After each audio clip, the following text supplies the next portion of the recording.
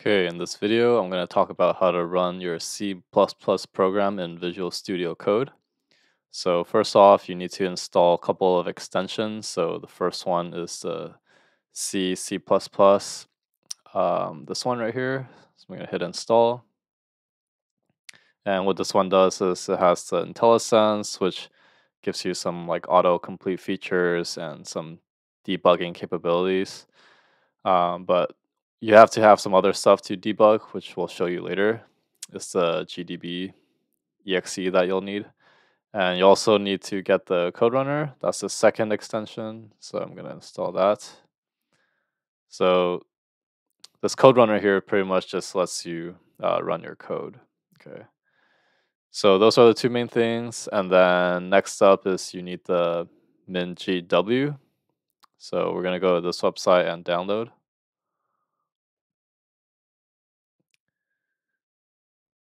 Okay, so download will have a pop-up for the exe. And there's a few steps that we need to be careful with, so walk you through that. So you want to hit install, and then this one continue. Let this run for a little bit.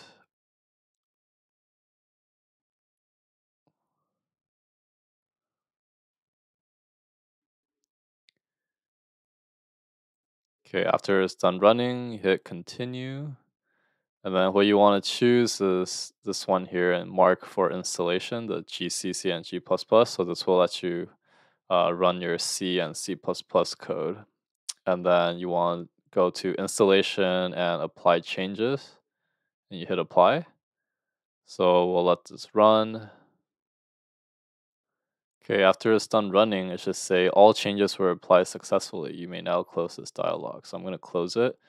And now you need to set up your environmental variables. So first off, let's confirm where a folder is. So if you go to this PC and your C drive, you should see a min.gw.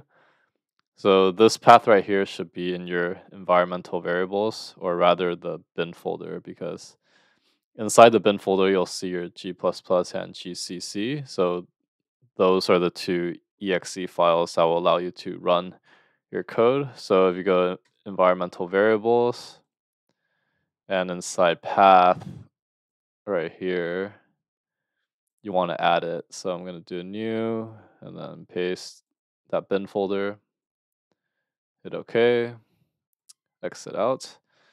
And now if we come in here, we're going to write a sample program. So inside your terminal, you could actually confirm your GCC. So you could do GCC -- version.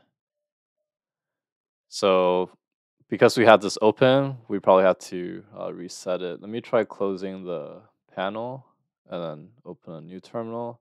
Sometimes you might also need to restart VS Code. So let's try this one first. Yeah, so let's restart the Visual Studios. I'm gonna close this. Okay, so I'm gonna reopen, and then now if I do GCC -- version, you see that it's now says it's installed. Okay, so if you do G++ -- version, you see G++ is available. And the next thing you need is GDB, which is for the debugger. If you do GDB, most likely if you went through this process, it's not installed. So what you want to do is you're going to have to install it. So I'm just going to clear the terminal so you can see better. So what you want to do now is do min gw -get.exe and then type in install gdb. So this will install the exe that will help you run your debugger. Okay, so once you have that, let me clear it again. So once I clear it, you could do min g or actually gdb -- version. and you can see that GDB is now showing. So that means that is now installed correctly. Okay, so those are the three things you need: GCC, G++, and GDB. Okay, so we'll show the debugger later in a later video, but now let's just make sure we can run an application. Okay, so let's just make a simple. We're going to include IO stream, and the IO stream here is just to let you do some cout, which is for printing. So we could have a int main. This will be our main function. And inside we're gonna do std cout and then say hello robot. Okay, so if we try running this, you see it says hello robot. Okay, so now you should be all set up to run your C++ code in Visual Studio Code. If you found this video helpful, give it a like and subscribe, and I'll see you in the next video.